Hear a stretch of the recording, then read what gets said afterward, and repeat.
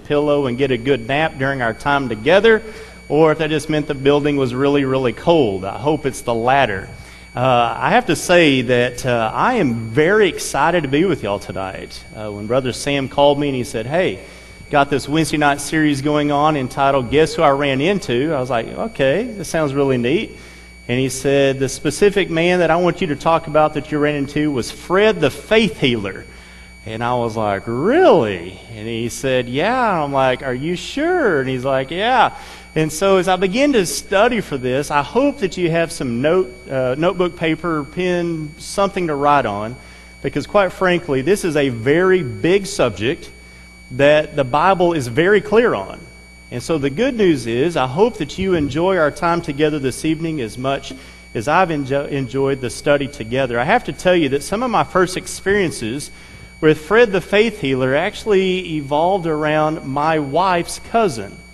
You see, my wife's cousin, two sisters, their mother tragically, suddenly passed away. And they grew up obviously in the Pentecostal movement, and as these girls who were 6 and 9 years of age at the time, even as to the point that when they went to the funeral, everyone began to tell them, you know, it's okay.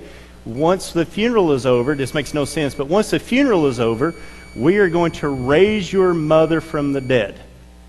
And so this 6 and 9 year old little girl began to think, okay, we're here at the funeral, but here in just a little bit, Mommy's going to get up, and Mommy's going to go home with us.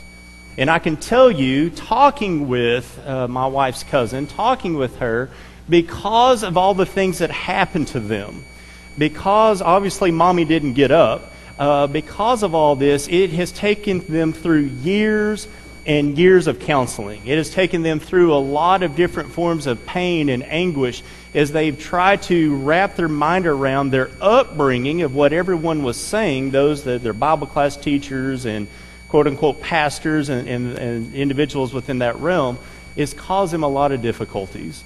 And so as I began to think about this, I began to realize that even today, my wife and I have a lot of friends that, in fact, one of our friends that my wife works with, her mom supposedly is a Fred the Faith Healer. And so if you think about it, probably more often than not, all of us here, know of someone that claims to believe in miracles, claims to believe in the ability to heal other individuals. I have a lot of information. In fact, I've got a lot of examples that I could go over, but quite frankly, I don't have the time to look at all these things. But I can tell you there is document after document, book after book, of a lot of these so-called faith healers, a lot of these Freds, that, they all died, every one of them. And there's a lot of documentation about this. What I want us to look at tonight, though, is I just want us to look squarely at what the Bible has to say about this issue. We could easily, when you have a topic as big as this, we could easily spend a lot of our time looking at what they're doing, looking at what they have to say. But it's kind of like the analogy that I've heard, and probably many of you have heard as well, about individuals that deal with counterfeit money. These individuals that police to make sure that counterfeiting bills are not being put out into circulation. A lot of them, in fact all of them, do not study all of the errors that are on the counterfeit bills, but instead they study the real deal. And so that's what I want us to do tonight. And the way my mind works is I like to just ask questions. I like to pose a question, see what the Bible has to say, and hopefully, again, you will learn some things about this. I think the very first place that we need to begin, as we sit down and we talk with Fred the Faith Healer, is number one, we need to be able to agree upon what is a miracle. A lot of times this term miracle is just tossed around flippantly. We see it on the evening news. We see some of our friends say, well, it was a miracle that we got rain over the last couple of days. We need to be able to clarify and come to an agreement on what a miracle actually is. And a miracle is a supernatural act of God over and above natural law. Again, it is a supernatural act of God over and above natural law. For example, the Lord's virgin birth, that's a miracle. But the birth of our children and your grandchildren, that is just part of natural law. Miracles have been defined as, quote, a given transcendent supernatural act of God's power. The Bible is very, very clear on what miracles occurred and exactly what they entailed. For example, the Bible talks about how people were raised from the dead.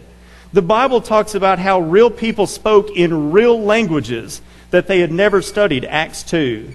The Bible talks about a miracle being as someone being blind or lame from birth and then totally and instantly healed. That's very important. Totally and instantly healed. The Bible talks about how Jesus and Peter walked upon the water. The Bible talks about a miracle being one who was struck blind. The Bible talks about how the Red Sea was parted. The Bible talks about how the axe head floated. The Bible talks about how miracles are those that entail lethal snake bites that cause no harm. And we're not talking about those who manipulate the poison glands of venomous snakes, but real venomous snakes that cause no harm. The Bible talks about miracles being those entailing lepers who were instantly and perfectly healed. And as we begin to look at these accounts, biblical accounts of what a real miracle is, and then begin to compare them to what's happening and what Fred the faith healer is doing, there's a huge and wide difference between the two. You see, miracles today do not match these. You know, what we see today is I begin to turn on the religious channels, and I have to say sometimes I do that. Sometimes I do it just to get a laugh, even though it's sad. Being able to watch Benny Hinn and some of the different things that he tries to do, it's sad, but it's comical to me that people buy into this. But we begin to see that there is some individual who's a malady, and they come up, and all of a sudden they're said to be better, right? They come up and they have a hearing problem. And all of a sudden they're zapped or pointed at or whatever it may be, and all of a sudden they can hear much, much better. There are individuals who struggle to walk, and then all of a sudden they get healed, and all of a sudden they're able to walk a little bit better, but even at that point they are still not walking perfectly. There's individuals that claim that they have cancer, and all of a sudden that cancer has gone into remission.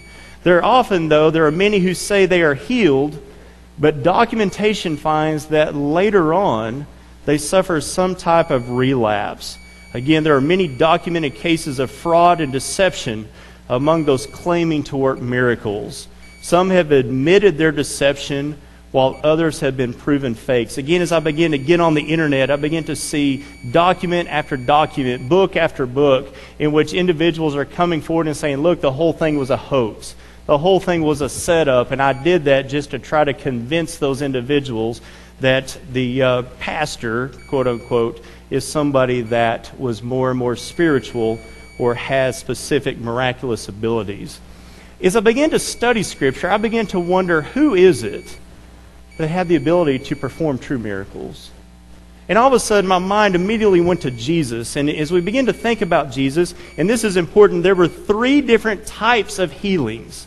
3 different categories of healings that Jesus Christ himself performed. Number 1, we see where he performed physical healing. We can read about, and we'll talk about here in a moment, those individuals that needed some type of physical help. There was some type of illness. There was some kind of injury, something that was causing them great harm and distress. And so he was able to heal physical healing. Number 2, he was able to do demonic deliverance. We can read about Legion there in Mark 5, in which he began to heal him and cast the demons out of him. Demon deliverance. And number 3 was that of natural phenomena. Natural phenomena. For example, we can read about how Jesus was able to perform miracles such as walking upon the water. I know David Copperfield several years ago began to try that. And with all of his different magic stuff and all the things that he did, he supposedly was able to do it. But Jesus did it without any type of host. Jesus was able to do this. Jesus calmed the sea. As the turbulences began to go into the swarms and everyone was fearful for their life, we know that Jesus was able to get up and say, "Peace be still," and he calmed the sea. We know that Jesus was able to feed 5,000 people, and the reason that he did this is so that he could prove that he's the Messiah, that he can prove that he is the Son of God. You see, as we begin to dig a little bit deeper, we begin to notice some very important things about the miracles of Jesus himself. We begin to find out in Acts 2:22, we begin to see where Jesus performed these miracles in the presence of people. He did these in the presence of people. A lot of times whenever we run into Fred the faith healer, he has compounds. In fact, there was one individual in 1965 that had what he called literally the glory barn, in which he had his individuals, his followers, that only would heal those individuals within the glory barn. But Acts 2:22 talks about how Jesus was attested to you, as Peter began to speak, attested to you by God with signs and wonders. And so it was something that was done publicly. It was something done in the presence of the people. When Jesus did miracles, they took place simultaneously. They took place simultaneously. In Mark 2 and verse 12, we find where Jesus is there with the paralytic. And Jesus says, "Rise, pick up your bed, and go home." And what's important about that is that when Jesus healed an individual, it happened right then. It wasn't this delayed response, which a lot of Fred the faith healers will try to tell us that, oh, it's something that will get better over time. No, it was something that happened right there on the spot. Why? Because Jesus is the Messiah, the Son of the living God. Jesus, when he performed a miracle, it involved both the cripple, and notice this, and the amputee. In Matthew chapter 15, verse 30, the setting is the feeding of the 4,000. It said that those who were crippled came to see him, and he healed them. But it also talks about those who were lame, those who were amputees. You know, I have to tell you, I would love to see Fred the faith healer to be able to go in and see those individuals who's lost an arm, or to be able to go into those huge tents over there in Iraq and Afghanistan and all those other places, individuals that have lost limbs, and for them to be able to come in and to heal those and to restore those. But sadly, it's not happening. But when Jesus did it, it happened because he's the Messiah, the Son of the living God. Number 4, we see that when Jesus healed people, it resulted in people being healed completely and wholly. In Matthew chapter 9, verse 22, we read about the woman who has been bleeding for 12 years. And as she reached out and touched the hem of his garment, we know that it was a complete healing.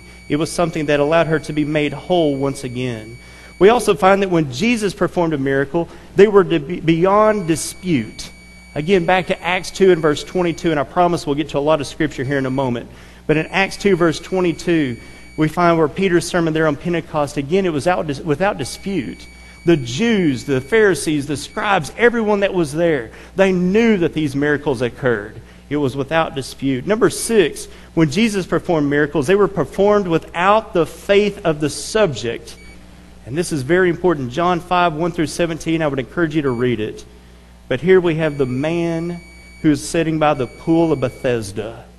And he is waiting for someone to come in and to put him into the water because he believed that would heal him of his infirmities. But as Jesus comes up, he says, "Look, I want you to get up." That man didn't have faith in Jesus. That man didn't even know who Jesus was. But Jesus had the ability to heal that man. Why? Because he's the Messiah, the Son of the living God.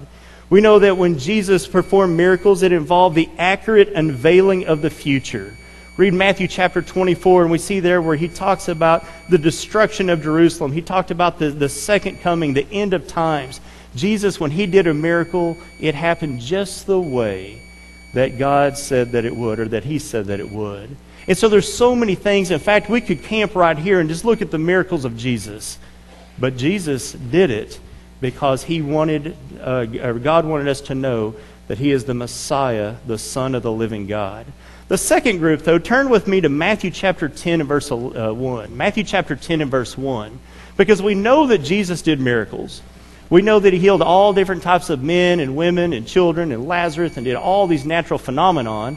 But we find in Matthew chapter 10 and verse 1, where it says, and reading from the ESV, and it says, "And he called to him his 12 disciples, and gave them the authority over unclean spirits to cast them out," and notice, "and to heal every disease and every affliction." We find here that the 12 had this ability. We find that as he sent them out, they had the ability to go out and to do some miraculous things. But some things that are different, similar yet different than Jesus, is the apostles, they too had the ability to do physical healing, which also included that of raising individuals from the dead. The apostles also, like Jesus, had the ability to cast out demons or to do demonic deliverance. But one major difference between Jesus and the apostles is the apostles were not able to perform natural phenomenon. Nowhere in Scripture, at least to my study conclusion, do I find where the disciples, where the apostles themselves walked on water, where I find these individuals that were able to do any of these things that dealt with natural phenomenon. But I need everyone to turn to Acts chapter 8. Because in Acts chapter 8, I believe that when we're going to talk with Fred the faith healer, I believe there are 2 chapters and 1 passage that we have to understand. 2 chapters and 1 passage that you and I need to understand. Again, as you have the great theme of guess who I ran into, of a focus on evangelism, of us being able as a church, as the Lord's body, to be able to go out into our community and talk with our families and our friends about the gospel and about truth and about doctrine. We need to understand this if we're going to talk to Fred the faith healer. Acts chapter 8, beginning in verse 4. Let me get there myself.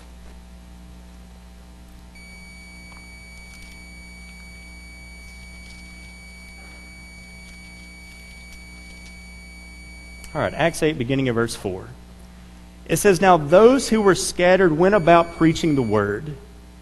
And Philip went down to the city of Samaria and proclaimed to them the Christ. And the crowds, with one accord, paid attention to what was being said by Philip." Notice this, "when they heard him and saw the signs that he did. For unclean spirits, crying out with a loud voice, came out of many who had them, and many who were paralyzed or lame were healed, and so there was much joy in the city." What I want you to notice there, and if you're taking notes, is I want you to notice that the manifestation of the miraculous gifts of the Holy Spirit were evident. The people that were there began to see those that were lame. They began to see that as Philip began to cast out demons, they began to see the power of God being manifested through Philip. But all of a sudden, as we move down to verse 13 through verse 19, we begin to read about Simon the magician, or Simon the sorcerer. In verse 13 it says, "Even Simon himself believed, and after being baptized, he continued with Philip. And after seeing signs and great miracles performed, he was amazed." 14, "Now when the apostles at Jerusalem heard that Samaria had received the word of God, they sent to them Peter and John, who came down and prayed for them that they might receive the Holy Spirit. For he had not yet fallen on any of them, for they had only been baptized in the name of the Lord Jesus. Then they laid their hands on them." Notice that.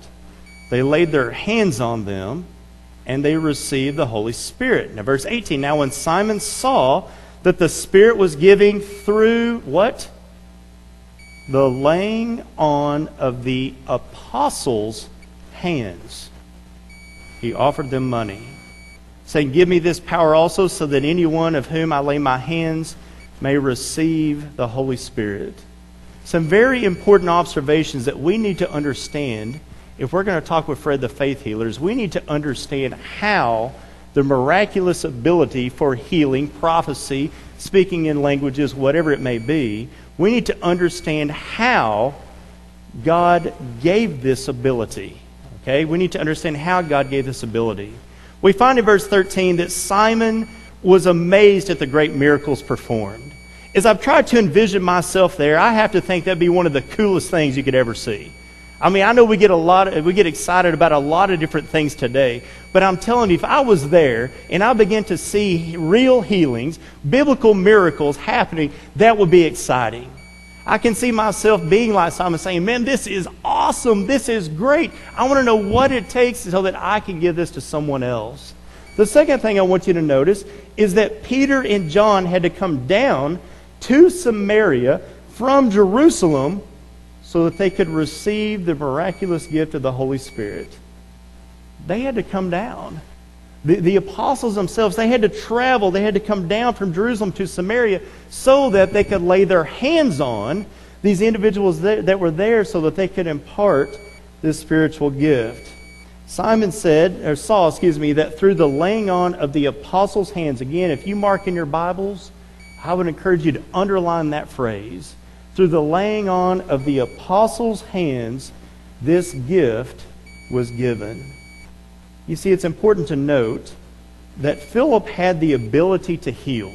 Philip had the ability to cast out demons, but he was unable to pass it along. And so all of a sudden we see where Simon sought to buy this gift. And I've heard a lot of different theories on why he wanted to do that. But what Scripture says is that Simon wanted this ability so that he could give it to other people. Now when you read further and you begin to see where Simon is rebuked by Peter and John, we begin to realize, as Scripture states, that his heart was not right. I've heard some preachers say that the reason he wanted this ability is so that he could go sell it from city to city. And there may be some truth to that. But that's not what Scripture says. Scripture says that he wanted to impart this gift to others because the intent of his heart was not right. This is key. This is pivotal. Because here in just a little bit, we're going to look at 1 Corinthians chapter 12 and chapter 13, which is very, very important. What time did I go to, Sam? 7 something. Awesome.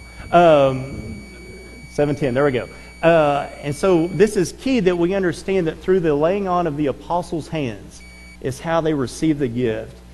From my study, and I want to be very clear on this, my study conclusion, non-binding, my study conclusion is it never became common for anyone and everyone in the church to be able to perform miraculous signs. There is no indication that the evangelists or the prophets, except for a few exceptions, that being of Barnabas, Philip, and Stephen, those very early men, never an indication that preachers during this time had the ability to do these miraculous gifts as far as everyone. And there is certainly no indication that members of the church, the body of Christ, had this ability. It's important to note that these were very unique apostolic gifts. Now again, I could be wrong, but this is my study conclusion. This is where I'm at as of today. But I have to tell you, I have a son that's about to be 4, and I have a daughter that just turned 1. And I was talking with him the other day, and I said, Connor, if you had one superhero ability, what would it be? And he said, Daddy, I want to be a pirate. And I said, son, you're not understanding my question. I said, if you had one superhuman ability, what would it be? Daddy, I want to be a pirate, and I want to sail a ship. And so it made me think a little bit to whenever I was in kindergarten, and maybe you were asked that question as a young lad. If you had one ability, if you had one supernatural ability, what would it be? I thought about speed. Now, that'd be pretty cool, right? If you want to get up, see Grandma real quick, just grab the kids and just take off booking it a couple of 100 miles an hour. That'd be pretty cool. I've thought about, after watching the Avengers, the Hulk and his strength, that's pretty cool. That'd be something that I would like to, maybe possibly have. But I have to say that I truly believe, aside from following the path of Solomon, having wisdom and discernment, which is awesome, but I think one of the abilities that I would really want to have is the ability to heal. I lost my father to cancer 6 years ago. And I saw what he went through. I saw those 2.5 years of chemotherapy and how it just ate up his body. I lost my mother-in-law 8 years ago. She too died of cancer, lung cancer. The same year I lost my dad, a couple months later, I lost my best friend to brain cancer. I talked to one of my buddies this morning as I was traveling into work. And this past weekend, he lost his mother to cancer. I have the opportunities, as many of you do as well, to be able to go into hospitals and to see those that are sick and afflicted. 2 weeks ago, I sat at the foot of a bed of a lady that is 96 years of age, and she can't get out of bed. Her ankles are so brittle that they have actually locked up And if she were to try to get out of bed and put any weight on it, it would just crush her ankles. And as she laid there in that bed, and her daughter, who was her caretaker, sat right there in tears about the hardship and the pain and the anguish that she's going through, I knew right there, then and there, that I'd want the ability to heal. Healing is something that a lot of people want. Healing is something that we all choose. You know, as a father of two kids, I can tell you when they come down sick, there's no price I won't pay. There's no distance I won't go. There's nothing that I won't try to help them. And so healing is something that's very, very important. And it's something that we all long for. And that's why I think it's so important that we understand what the Bible has to say about this important subject. I want us to look at next, what is the purpose of miracles? What is the purpose of miracles? If you have your Bibles, open to 1 Corinthians 14, verse 22. 1 Corinthians chapter 14 and verse 22.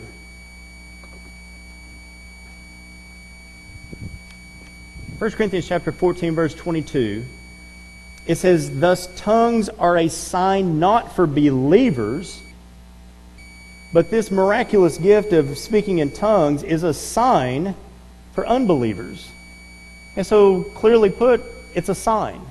It's something that people needed back then, to be able to know that what was being stated was true. The things that they were proclaiming, that it was something that came from God directly and not from some other source. And so it's a sign. Number two, the purpose of miracles, according to Mark 16 and verse 20.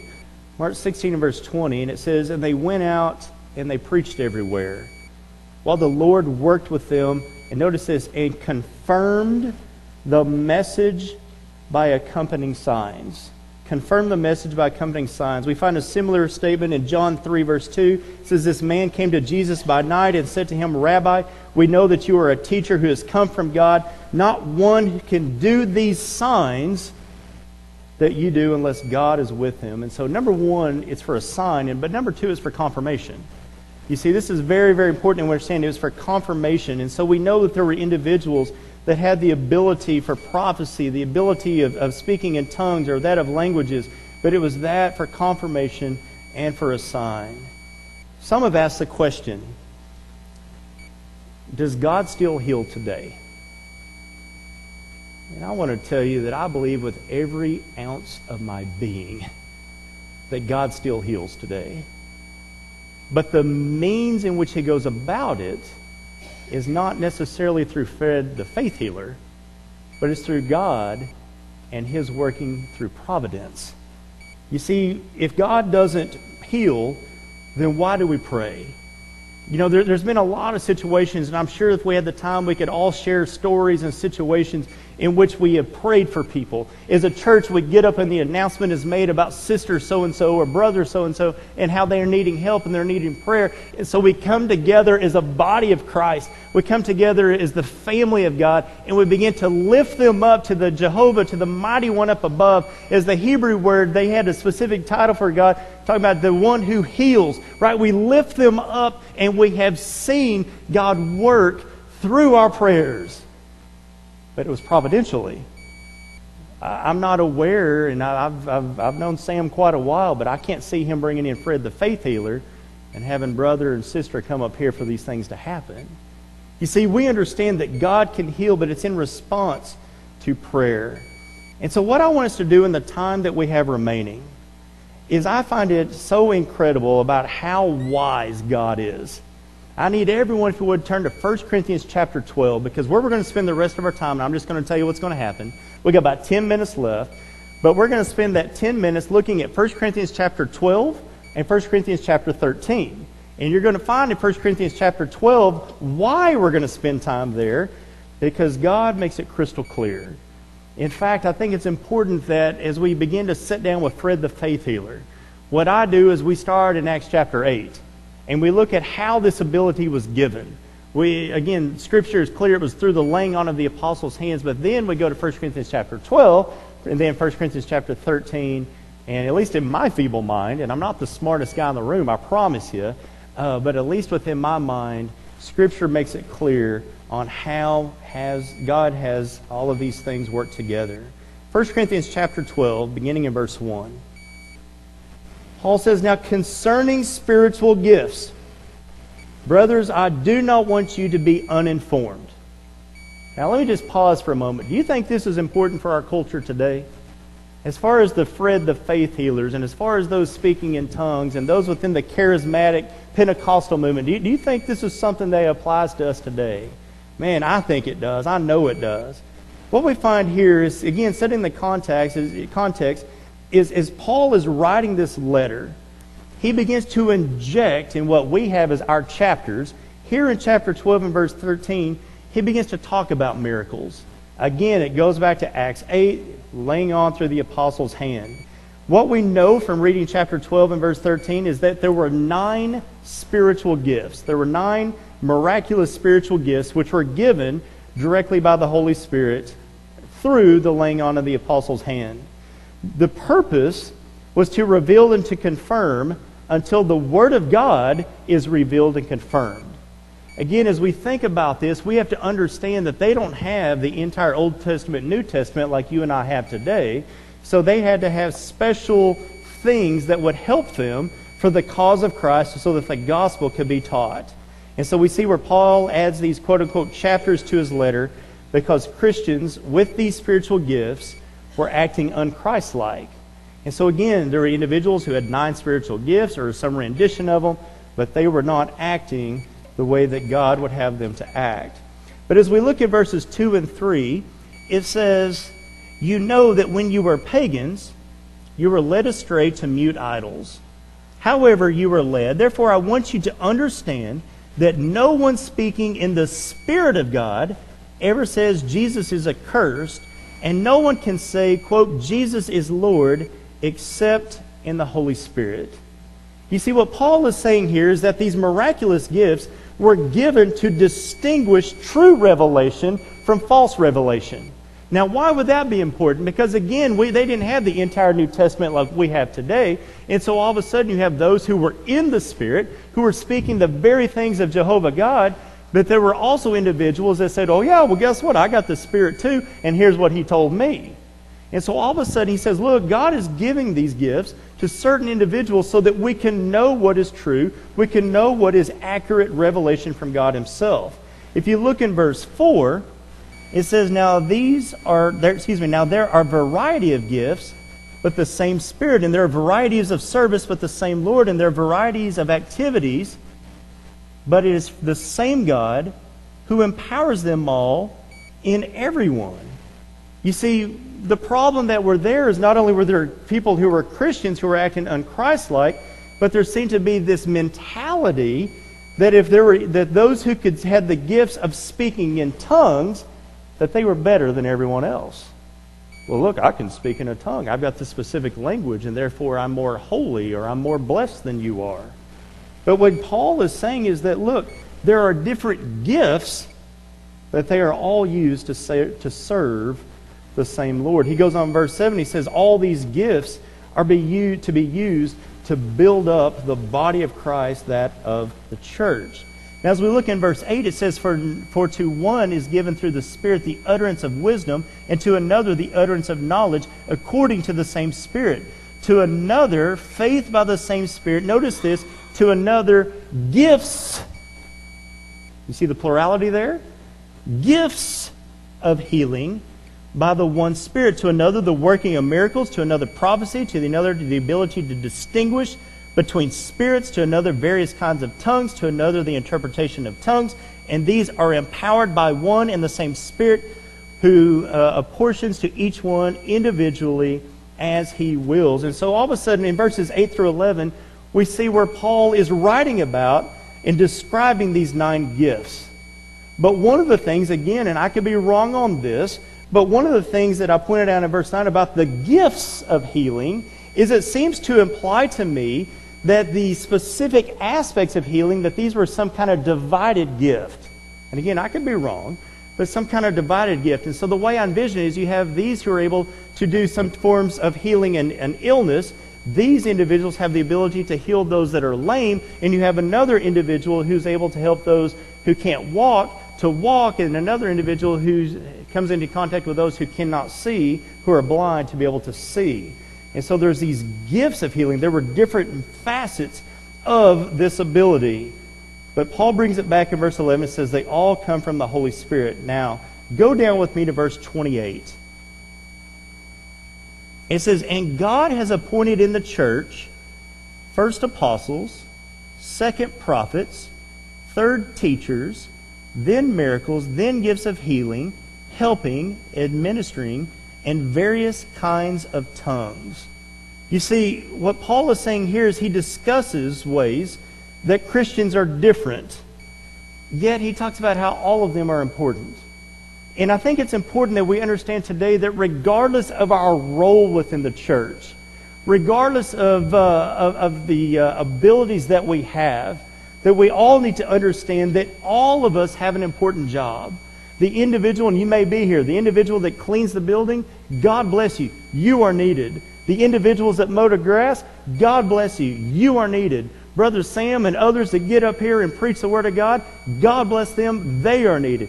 Those who teach the children in Bible class, God bless them too. They are needed. We all have a very, very important role, and this was what Paul was stressing.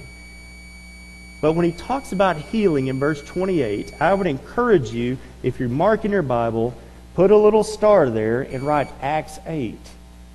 Again, we have to understand Acts 8, that this ability of healing, where he's talking specifically to those individuals who had their hands laid upon them by the apostles themselves. And I need to go speed up just a little bit because I've got 2 minutes.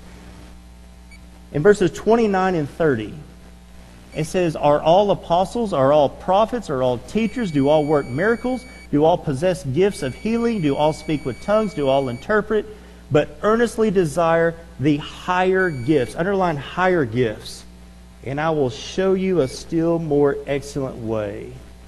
You see, no person had all these abilities other than the apostles themselves.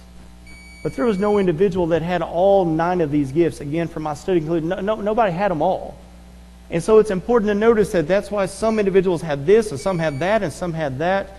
But yet, Fred the faith healer today will claim to have all 9 of these gifts at the same time. As you get down to verse 31, we see where he talks about where faith, hope, and love are greater than these miraculous gifts. Now, very quickly in 1 Corinthians 13, and I'm not going to read the scripture per se, because I've got 1 minute left.